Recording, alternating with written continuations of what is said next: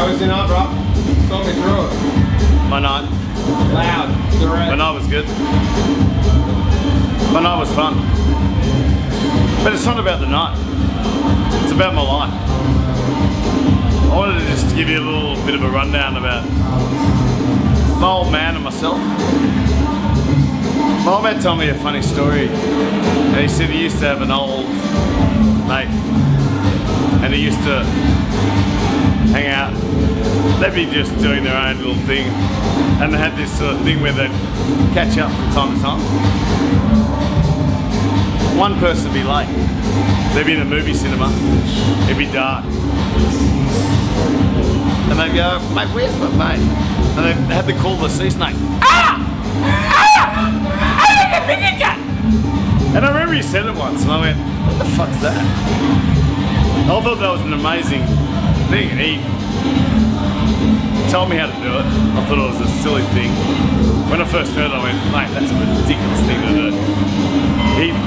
He actually taught me how to do the call of the sea snake. When you look back on it, you go, how can a sea snake actually make that sort of loud sound? But the sound that it actually makes is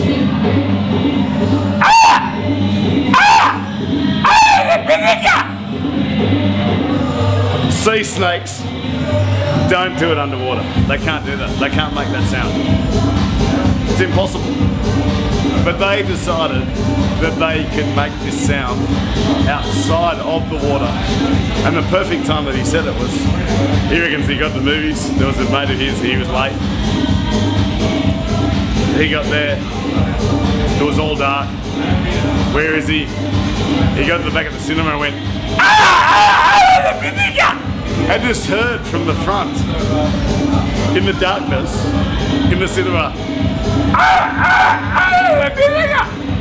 and it was just working his way down into the middle of the place and went, that's where, I don't know whether it's friendship or seasickness, but I'm just going, I got the pippin cut! Because I want to pass it on through the generations through my dad. I gotta go now. It's been a pleasure talking to you.